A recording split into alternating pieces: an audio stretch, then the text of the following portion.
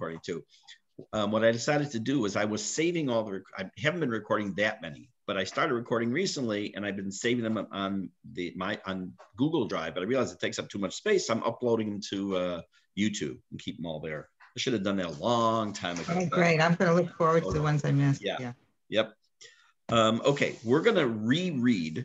Actually, I'm just going to paraphrase paragraph 23, Kaf Gimel. So you can find that. Let's see. That's should be around page 446, 447, somewhere around there in your book. And I'm muting everybody who's not. Let's see. Okay, I got everyone muted. Obviously, if you need to say something, please unmute yourself. Okay, so what the rabbi just said, first of all, before that, the king said, hey, you know what? Look, you guys, you Jews may have been on the top of the pile at one time, but look at your situation. And the Christians and the Muslims are doing so much better. Obviously, God has chosen them, not obviously, but it seems like the tide is shifted towards them.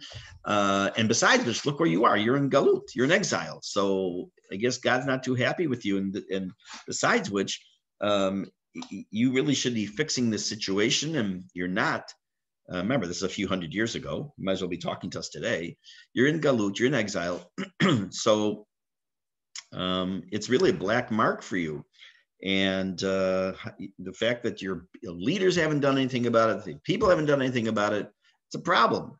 So in paragraph 23, Kaf Gimel, the Rav responds very nicely. And he says that, look, what you're finding as a fault, which indeed there's a problem with, and we're going to see with Rav Aviner's commentary, there's a problem that we seem to be suffering for no reason, because we really could end this galut, could all go back to Israel. But he says, I do want to point out one important fact, that all the suffering we've been through in galut, we could have avoided by people just saying a couple of words, that they want to become Christian, they want to become Muslim, and then they would have avoided all of this problem of all the trials and tribulations of the galut. But they didn't. And because they didn't, therefore, it's a positive. It shows how much emunah they have, and there's something positive in here. And that's where we left off. And I'll take a look now at a relatively longer piece from Rav Aviner. We're going to spend a lot of time with him today, by the way. Okay. Here we go.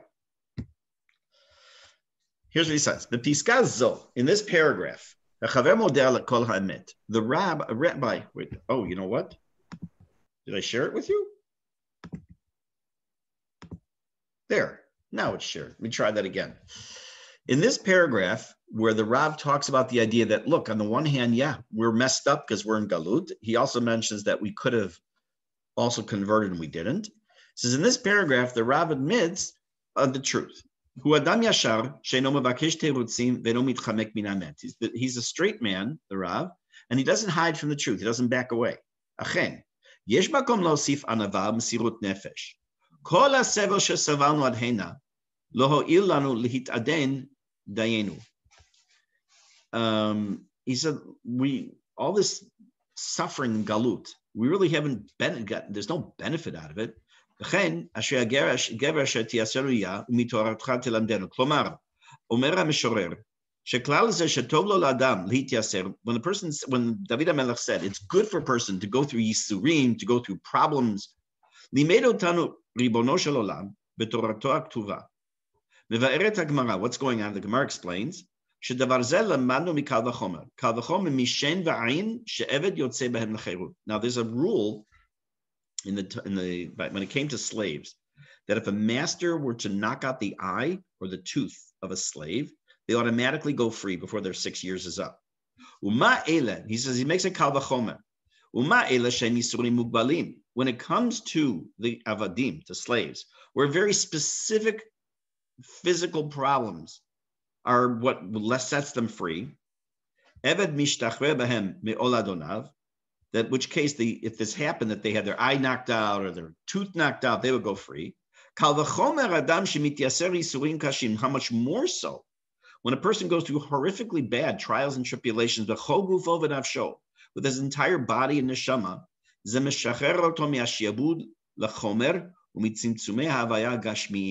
it has some kind of an effect on him both physically and spiritually in some form of release, of being freed. We're going to see what this means soon. Omnam,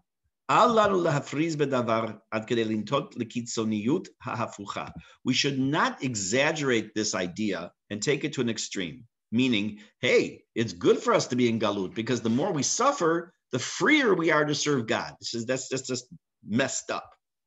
Sof ha'uma melea anashim idealistim, tzadikim elyonim, v'chein kol amcha beit Yisrael.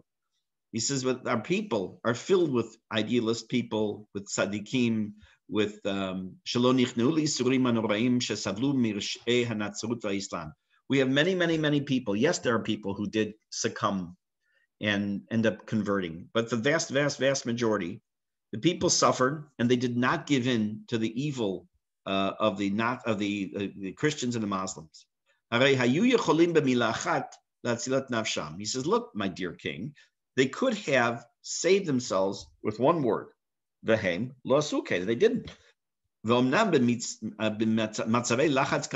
Yes, in very stressful, under pressure situations, at the moment of truth or of test, the inner soul, the inner Jew comes out. It's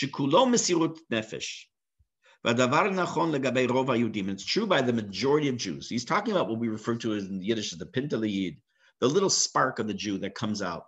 That they may talk a good game sometimes, say, "Oh, what do we need this for? What do we have to keep Shabbat for?" But when it comes down to it, vast, vast, vast majority of the Jews, when they were under whether it's pogroms or the Tzalbanim, the people, Crusaders, thank you. Under the Crusaders, that in those situations, the vast majority of the Jews did not convert and did not try to get away from that, their Judaism. Says that kind of mesirut nefesh, that kind of giving up your life in a sense for Hashem, by saying, I'm willing to survive, to go through all this trial and tribulations, and I'm not going to just succumb and give in to become another religion. That alone, he says, is enough to wipe out all of our sins. The Gemara tells us the following story. Al Yosef, ben Yoshua ben Levi, a man named Yosef, who was the son of Yoshua ben Levi, Shechala, who got sick. He fainted, and then he got healthy again. Now, he was fainted, in this case, he means he was unconscious. When he woke up, his father asked him, Mara ita lamala. This is a famous story, by the way. What did you see in the heavens?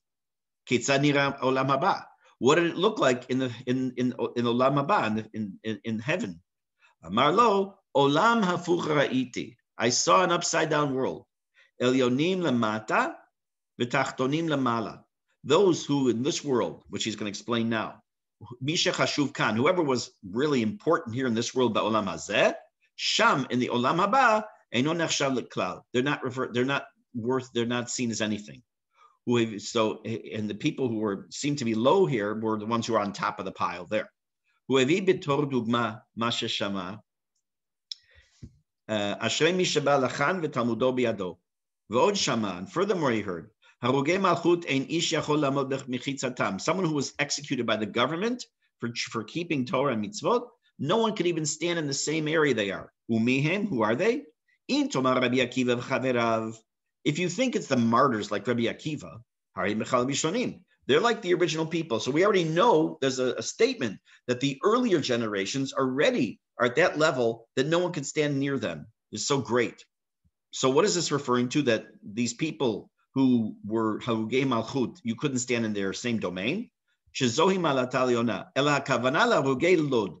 referring to the people, two people who were killed in the city of Lud. Papus Velulianus. These are two brothers who lived in the city of Lud. By the way, there's a dispute. Is it Lud or Lod? And even within Lod, there's a dispute. Two stam Jews, two plain Jews, Papus Velulianus. Their greatness was that they gave up their lives for the Jewish people. How? And you're going to see after this is a long paragraph where he's going with all this. There was a gzera, there was an edict that the entire Jewish community was to be wiped out. And what they did was, they admitted that whatever was the reason, the catalyst for this community to be wiped out, they admitted to this action, even though they were innocent. That giving up your life is even for the tzibur, to save Am Yisrael, is even greater than Talmud Torah. So this is also what his son told the father after he came out of this coma. Olam barur ra'ita, a clear world you saw. Upo ze olam hafuch. This is the father speaking to the son. And here it's an upside down world. Shemechabdim et bal hasrara. Here they give honor to the one, like the ones who rule the roost. V'lo mokerim et balei halev hatov, and they don't necessarily honor the people with a good heart. U'mesirut nefesh sheinam nechshavim po leklum, and the idea of mesirut nefesh here, which isn't seen as anything. U'mahi hagdara mesirut nefesh. What exactly is the idea of giving up your life? Ze davar she'adam oseh avur mashu shechashuv beinav kol kach. It's something a person does that in his eyes is so important, adshu gover al kol cheshbon ishi, that he overcomes any personal idea or interest in it. In the brief, amazing statement or essay of Rav Kook, which was called Abamotei Chalalim, the Zichram Shel Chavrei HaShomer, it was in memory of the people, members of HaShomer, regarding a very specific group of people who were killed by the Arabs when they were first trying to settle the land. Who was he lamenting? These are people who were not religious at all, not in the least. They were so far away from Torah mitzvot. He was torn, Rav Kook, between two poles. Mechad, on the one hand, because on the one hand, you're not supposed to recognize those who have completely gone away and thrown Torah away and separated from the tzibur. Sheparku al mitzvot me'al savaram ein mitablim alehem. Elachehem ukrovehem lovshim lavan ve'ochlim v'shotim smechim shayavdu son av shal makom. So on the one hand, he's torn, Rav Kook. Here you have these people who were not shomer Torah mitzvot at all, who were killed al kiddush Hashem trying to settle the land. So he's torn. On the one hand, we have this concept in the Rambam that says that a person who's completely and on purpose throwing away Torah mitzvot, that when that person dies, you don't even sit shiva for them, the family should sit and eat and drink. That's on the one hand. But on the other hand, those who separate themselves from the religious community in this time, they're not completely disassociated, but rather they have really become more assimilated, meaning because they've been influenced by various factors. And therefore, we're very fortunate that these people were killed, were murdered by the Arabs, by the non-Jews. Because they were killed by the non-Jew and the Arabs, they were murdered by them, you in fact would sit shiva for them. And again, let me finish this paragraph and I'll kind of summarize what the whole point is here. Those who were killed in Lud, meaning Lulius and Papus, you couldn't even stand in the same area they were standing in Gan Eden. And he summarizes his words and says, because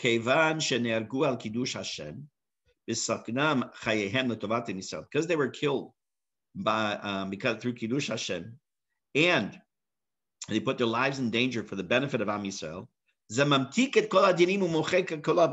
this sweetens their judgment and it erases all their sins. Adam kazeh, a person like that, the moment he's killed, he goes through some unbelievable internal revolution. It purifies all of his sins. If a person's ego, now it goes back to our situation, goes back to the whole question, The people are in Galut. Look, says the king. Nebuch, so what a waste. How bad is that? And he says, so the Rav said, if they would overcome their ego, he says,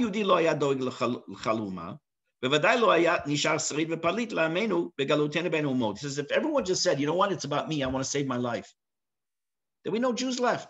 Everyone could have gone easily and converted and become something else. Ela de Rabbah, just the opposite. Mesirut nafshenu hi shesibava shenachzik Mamad. Now, let me explain what's going on here. Remember that we said that the king had a very strong argument. He said, you're in Galut. You're at the bottom of the pile. You're having all this suffering over generations. And for what? You were the chosen people. Look at the Christians. They were suffering. Now they're really big. These Muslims suffered. Now they're really big. They're powerful. They got money. They got power, position, everything. They got land. What's with you guys? You're in the Galut. What's with? So the king starts off on the one hand. The Rab says, on the one hand, you're right. You're right. We're in Galut. And it's our fault. We did something here. But you also have to recognize the fact that while we are going through all this suffering, we're also being Mekadesh Shem Hashem. We're also bringing Kiddush Hashem. How? Because we could have ended all this suffering. Simple. Become a Christian. Become a Muslim, renounce our religion. Now, yes, we know now, especially in the last many years, this whole subject, and you don't call them marranos, because marranos means pigs, conversos, Jews in Spain especially, who were, in order to save their lives, converted to Christianity, at least outwardly. Stories are legendary of how people finding out today, literally now, graveyards, Christian graveyards in New Mexico, they're finding with, looks like on the headstones, Shabbat candles and other things, women who go every Friday night down to their basement who are Christian to light candles. They don't know why. All these stories are legendary, but we're not talking about that's the exception, because the millions and millions of Jews that did not give into that, the millions and millions of Jews who chose to remain faithful to the religion, even if it meant to be downtrodden, to be in Galut and all that other stuff, that itself was enough to sweeten, so to speak, the din against the Jewish people, and to show their connection to God, their connection to Torah and mitzvot. Now, on the one hand, it's sounds like a lot of, let's put it in modern terms. You talk to a family that is living in the United States, and you say, Aliyah, what are you doing in Chutz La'aretz? You belong in Israel. And they say, well, look, I can help Israel so much more from here than I can from there. I can make more money. I can send money. I can send my children to school there. I can support JUF. I can buy bonds. I can come as a tourist. But if I go there, I don't know what I'm going to be able to do. I can't do my job there. Blah, blah, blah, a whole list of things. So that, in many cases, and I'm not saying for everybody, in many cases, it just sounds like one big table. It's one excuse. For some, by the way, for those of you who know me very well, you'll know that I went through a metamorphosis over my many years. I used to think that with very, very, very little exception, Aliyah is for everybody. I don't believe that anymore. I believe that not everybody should be here, because there are people, certain types of mindset, something on my computer, certain type of mindset and certain type of personality that would never survive in the land. Sorry? Smolanim. Yes, the Smolanim, although they may thrive here for different reasons. But take the average middle of the road religious Jew, for various reasons. I still believe the vast majority belong here. But at the one hand, it sounds like the Rav is, making an excuse. Look, wow, no, it's bad in Galut and all, but look, we get points for the fact that we didn't convert and become something else. We also, now, why is that not just a teru? It's just an excuse. So I'll give you a little background before we go on in the next statement that the Rav makes. There is a Gemara, in Masechet Ketubot. Some of you are definitely familiar with it. The Gemara is used as a proof text in two different directions. One, that you should absolutely make Aliyah. 2, you absolutely are not allowed to make Aliyah.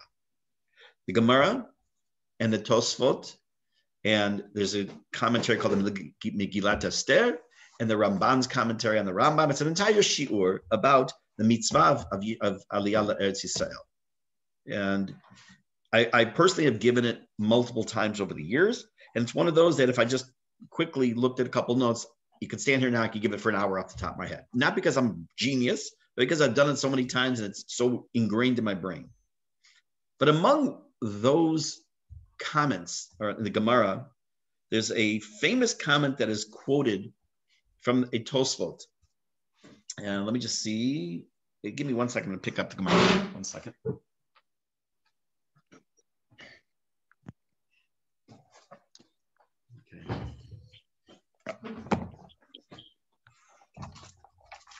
I took the little baby one. When I got smicha, my chavruta bought me a set of small set of shas. I used it. Now over the years, it's getting harder and harder to see it. But okay. Kuf Yud Bet. Aleph. Okay, Kuf Yud Aleph Hamad Aleph. Okay.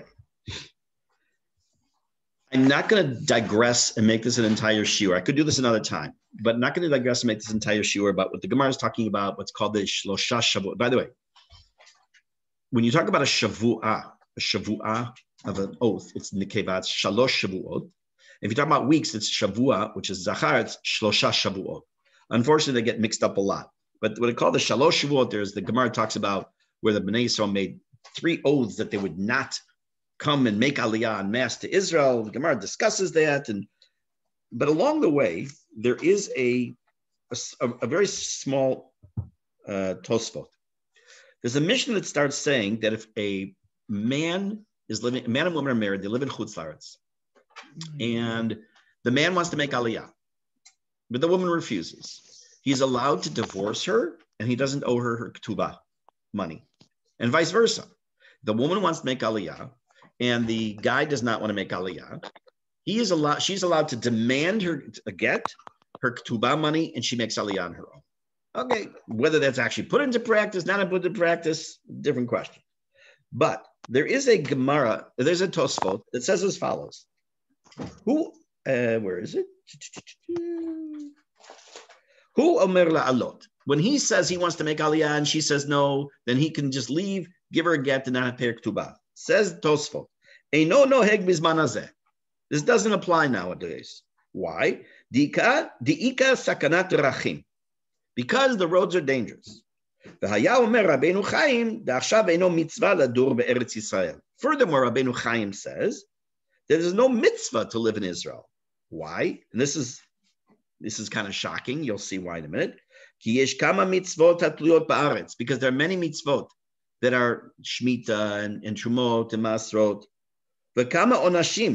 And there are many punishments for not doing them right. And we can't really keep all those mitzvot properly, so it's not a good idea. So the 2 things in this Tosfot. The second one I'm just going to mention that everyone basically beats him up and says it makes no sense. But there are people who look and say, Chaim, he's one of the Balei Tosafot. But I want to talk about that first half of the Tosfot. The Mishnah said clearly a din, which was that if the man wants to make Aliyah, he could force the wife. The wife wants to make Aliyah, she could force the husband, and there's financial repercussions either direction. And the Tosfot said it's not custom today because it's dangerous to make Aliyah. So you have people today who sit in their nice homes in Chutz La'aretz and say, you see, Tosfot said, we can't make Aliyah, dangerous.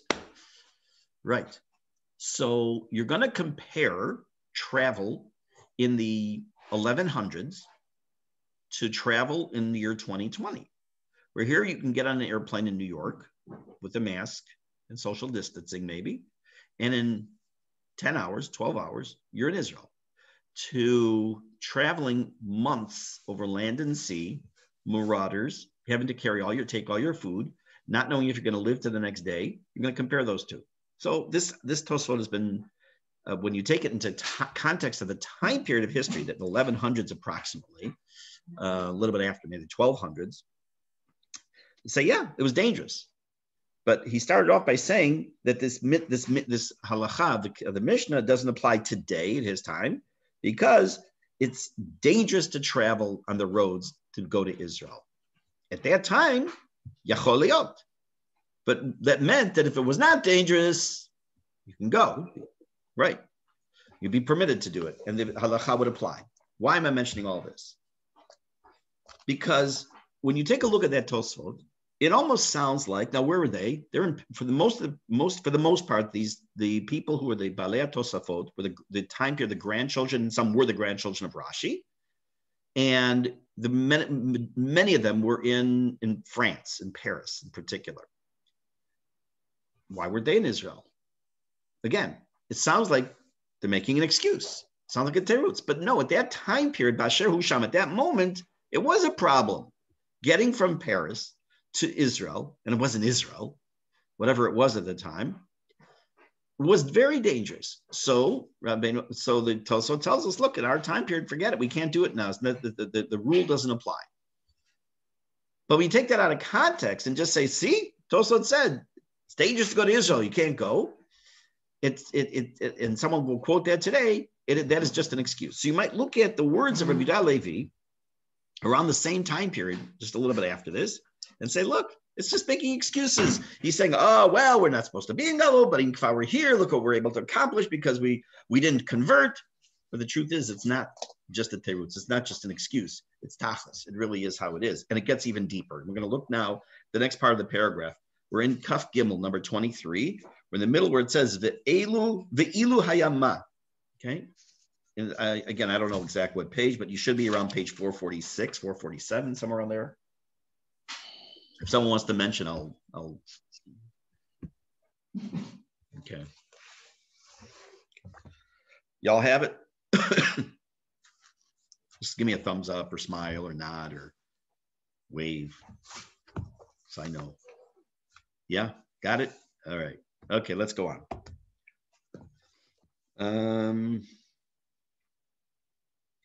Ve'ilu hayam masha ata mevakesh bimeni. He says, in a sense, you're right. That if things were to be as expected, like you expect from us, we wouldn't be in this mess that we're in.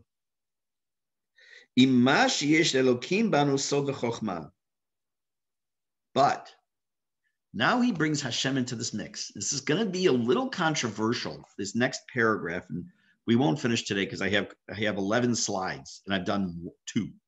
But this whole next section, this paragraph, let me see how long it is. The rest of Kaf Gimel, which is kind of long, you might have a little disagreement with his approach. And I'll tell you up front that not everyone would necessarily agree with this. The bottom line is that this is part of Hashem's plan, that we should be in Galut. And that's kind of what he's going to say, but not exactly. Okay, let me just read and I'll leave out the editorial comment. But there is some hidden chokhmah in this galut of ours. It is similar to the seed that is dropped into the earth. Now, for those of you who had the chance to watch yesterday, I sent out a time-lapse photography of about a minute and a half of a seed growing. And this is the mashal. There's a number of mishalim, a number of parables that the Kuzari brings throughout his book. And this is one of the ones that is also pretty well known. It's well known because I just read it the other day in preparing for the class. Of dropping a seed into the earth. What happens? What happens? It changes form as it disintegrates into the earth, into water, into the what do you call? What do you put fertilizer? There's nothing really left that you can see. As if you were to look at it.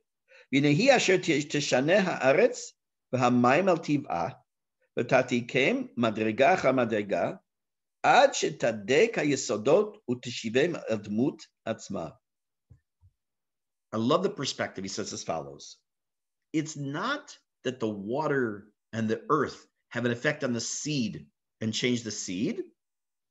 The seed has an effect on the water and on the earth, makes use of it, and then does something different with it and becomes what we know as the fruit or the object itself. It turns into its form that we know. The seed converts the water and converts the earth into the form it needs to be. Meaning, if I take an apple seed and I put it into the earth, when I'm watering it, the water is not to change the seed. He says the seed is changing the water. And the seed is having an effect on the earth. And then eventually it grows through, and we have apple that we know. It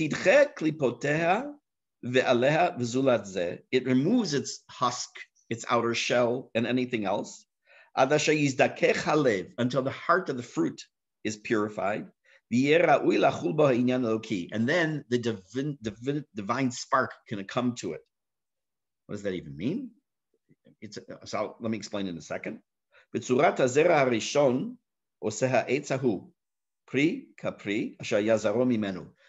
little seed, if you have an apple at home, a clementine, an orange, something, you take a seed out of it and look at it.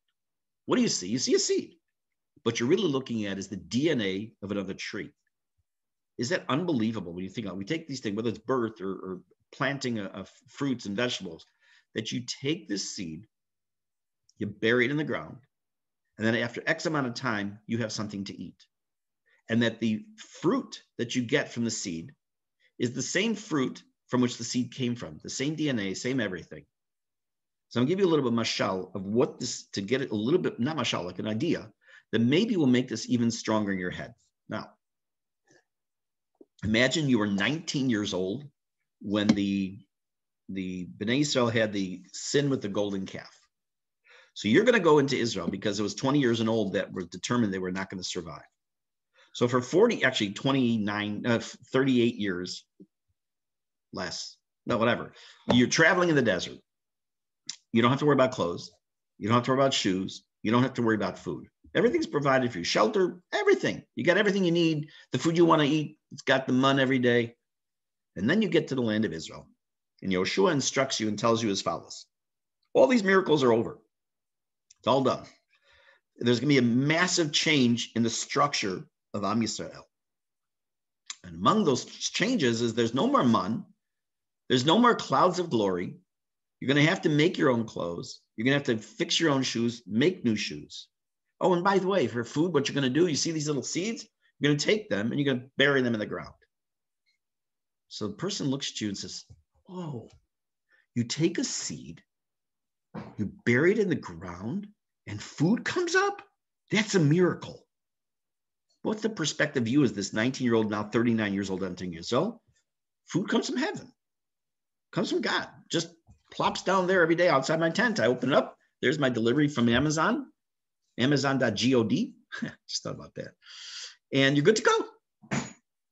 But you come into Israel, and what do? You take this little thing, you put it in the ground, and it grows, and you get food on a tree. How'd that? It's a miracle Hashem gave us. So that's our perspective in life. So that what he's telling us here, I'm going to see how he's going to play this out. I'm going to take a look at Rav Avi in a minute. How he's playing this out is he's going to take this mashal, obviously, and we're going to see how this now will translate into Am Yisrael in Galut. But let's first take a look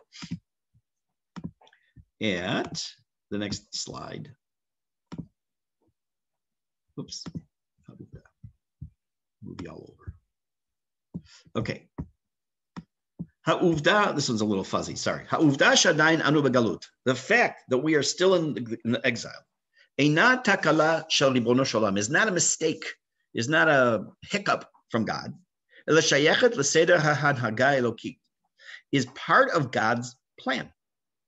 Bidvarim hagdolim en mikriyut. When it comes to the big picture, in other words, a person, an individual in Galut may be there on his own because that's what he chose.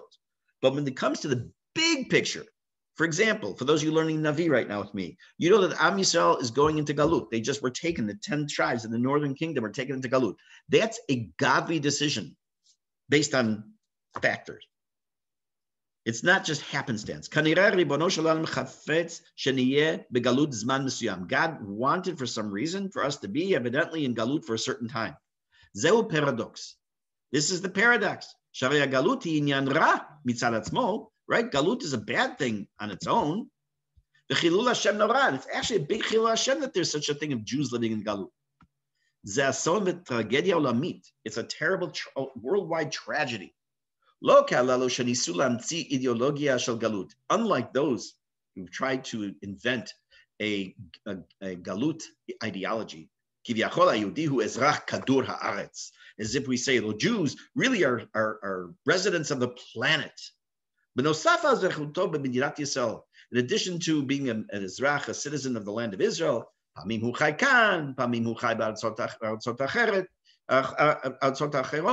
sometimes they live here in Israel, sometimes they live in other countries. It's all the same thing. It's all the same thing. In Israel, Rabbi says this is a perspective of even Jews who live who are religious Jews. L'shitatam, in their opinion, their way of life, you're not missing anything. You're not lacking anything in Galut. You have a Jewish school. You have kashrut. You have Talmidei Chachamim. Yesh Rabbanim. Hakol. Chutz min Medina. With the exception of not having the country itself. Therefore, l'shitatam ein tzorech b'Medina. There is no need for a country. Am Yisrael yachol litkayem gam b'li Medina. Israel could also exist. Am Yisrael could exist without a country.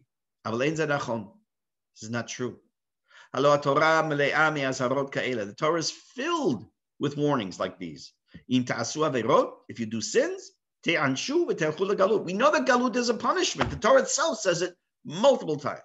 On the surface, evidently, if in the Galut you can still keep almost a complete, full Jewish life. There's really nothing bad about Galut. Aval, the truth is, Shagaluti ason hayoter gadol v'nora l'uma. That Galut, exile, is one of the worst, horrible, awful things for a nation. V'davar zeh lo haya b'mikre. This, the being in Galut, was not just happenstance. Ribono shel olam ratza bazeh v'kiven shikre. So God wanted it for whatever reason, and He adjusted for this, or He guided us this way. V'chein hodiya l'Avraham avinu merosh yedoa teda ki der ye'azercha. We already know in Brit Bein Abtarim, Hashem told Abraham that we will be strangers in a strange land. So tachlit galut muva kan b'divrei hachaver b'mashal gargir hazera.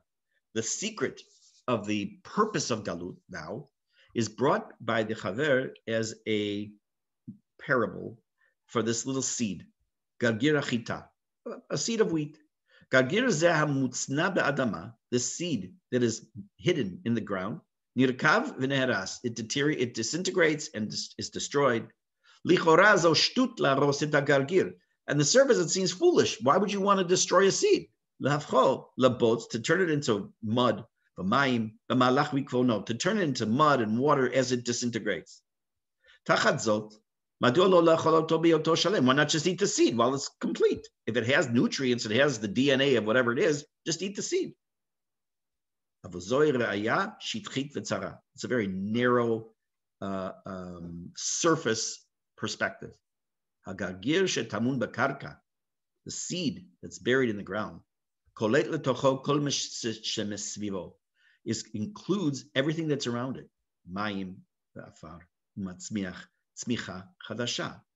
It's water, earth, it grows a new growth, complete and big.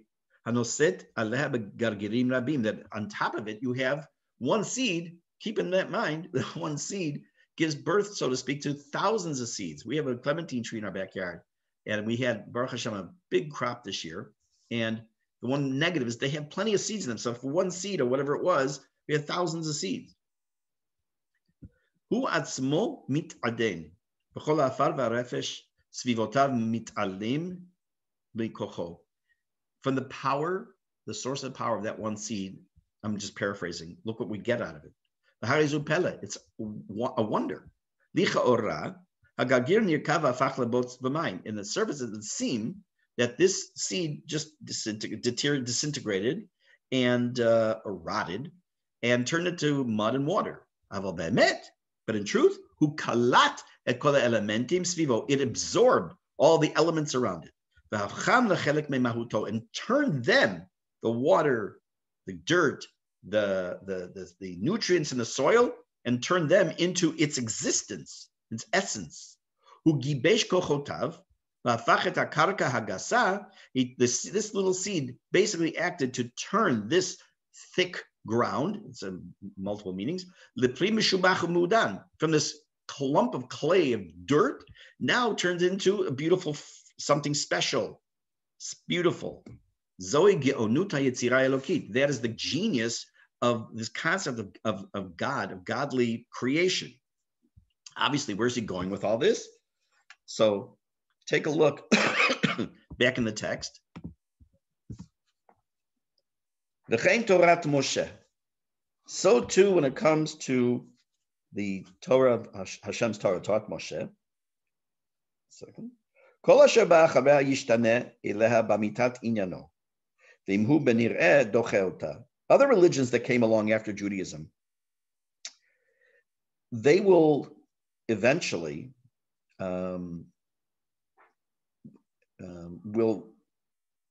they transform the essence of the truth of the Torah, even though they may seem to reject it.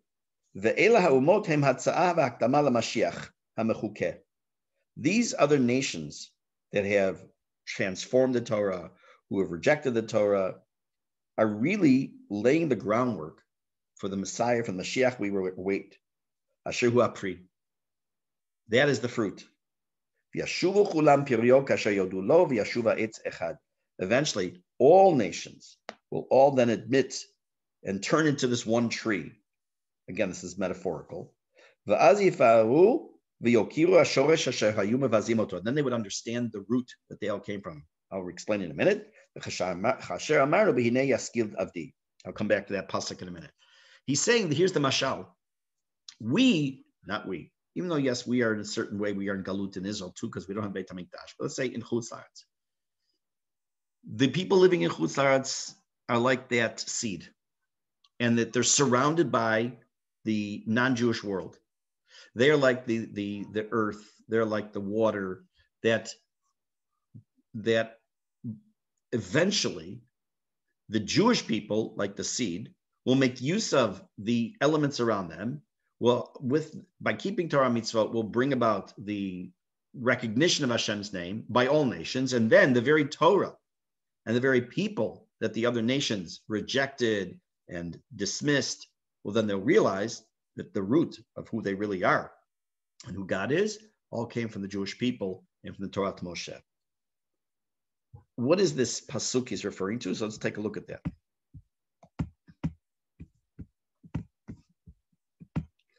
I have in front of you the pasuk from Yeshayahu that's called Hine Yaskil Avdi, and I have the Rashi's comment on it. Pasuk says, Hine Yaskil Avdi, indeed my servant shall prosper. Yarum v'nisa v'gavah me'od. He will be exalted and raised to great heights. This is a messianic idea that we will be on the top, that Avdi in singular means Am Yisrael will be elevated. Rashi says at the bottom of the screen, Hine ba'achavita yamim, it will be in the end of days, Yatzliach Avdi Yaakov tzadikim shebo, that we will be, we're called, remember, because we say Al Tira Avdi Yaakov, we're going to see it in the Parsha very shortly, not this week. I don't think. Be good if I knew the words by heart.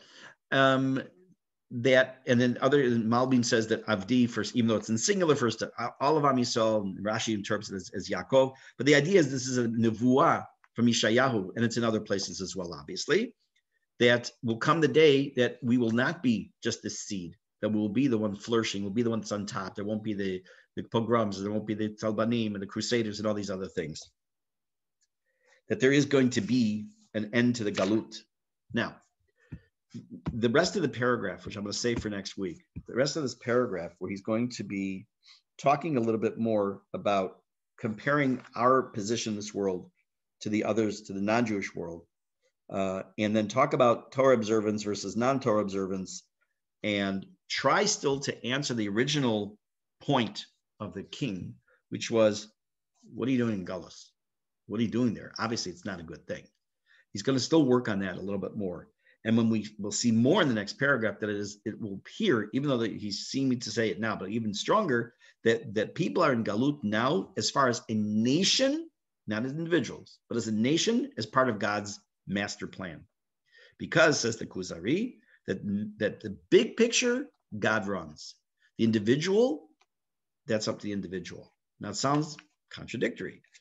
A person who's in Galut as a family is saying, now, if I read this, I'm staying. This is God's plan for me to be here. Does that mean if I made Aliyah that I went against God's plan? No. So what's going on? So we'll see a little bit more Bezrat Hashem a little bit next week. Same bat time, same bat channel, Bezrat Hashem. Hope you all have a wonderful day. Thank you, Rabbi. Thank you. Thank you. Very welcome. You're very welcome. Thanks, Rabbi. This will be on YouTube, Bezrat Hashem. I'll upload it. All right. All right. Be well. Have a good day.